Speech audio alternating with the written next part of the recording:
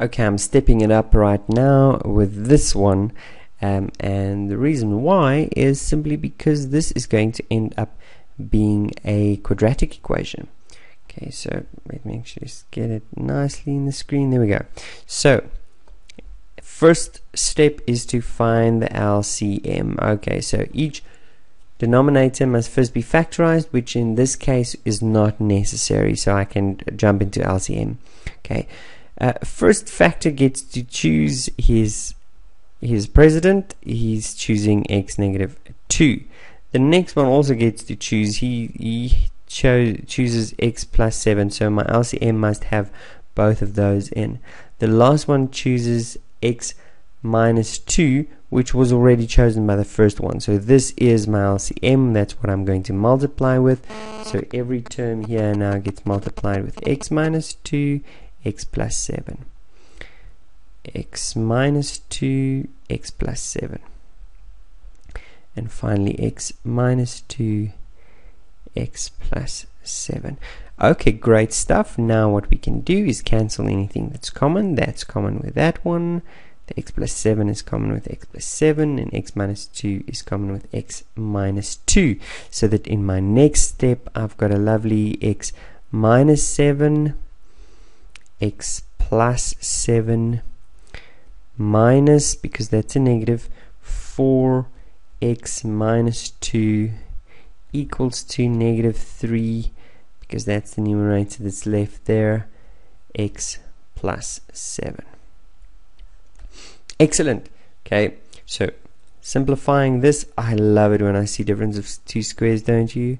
Okay, x squared minus 49, negative 4x plus 8 is equal to negative 3x minus 21.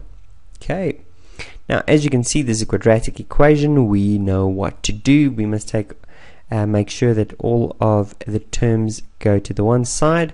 So on the right hand side, I'm just going to add a 3x, and I'm also going to add a 21, but that means I must do it on both sides since I'm working with an equation.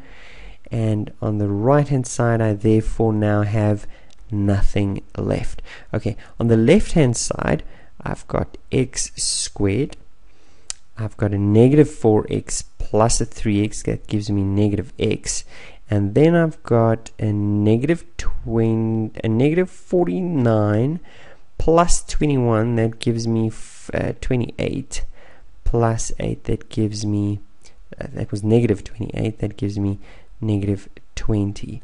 Okay, this actually goes very easily into two brackets. Okay, I know the basics like this. What gives me negative 20 when I multiply it, and when I add it I get negative 1? Well, I think it's negative 5 and positive 4, because they multiply to give negative 20, but negative 5 plus 4 gives me negative 1, which now means that this is what I get. Okay, I get x is equal to x minus 5 is equal to 0, or x plus 4 is equal to 0. That means x is either equal to 5 or x is equal to negative 4. Now let's just go and test whether this is going to work. If at any point my unknown that I solved causes one of my denominators to be 0, they would be not applicable. This one is x minus 2. Okay, if I make x equal to 5, it would be 5 minus 2, which is 3. That's not a problem. If this is 5 plus 7, that's 12, and 5 minus 2, that's 3, so that's not a problem. How about negative 4?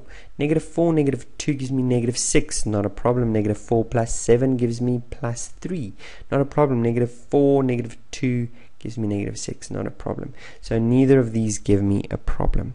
So let's move on to another question, and let's hope that one gives us a problem so we can illustrate it. I'll see you in that question.